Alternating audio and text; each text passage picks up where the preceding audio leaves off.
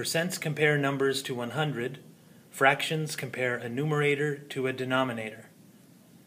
To change a percent to its equivalent fraction, write the percent as a numerator with 100 as the denominator, simplifying if possible.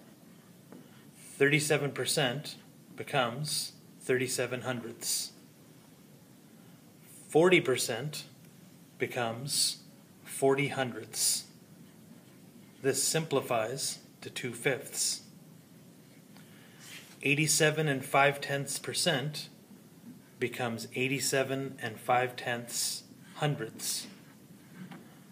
Multiplying top and bottom by 10 to remove the decimal from the fraction, it becomes 875 thousandths,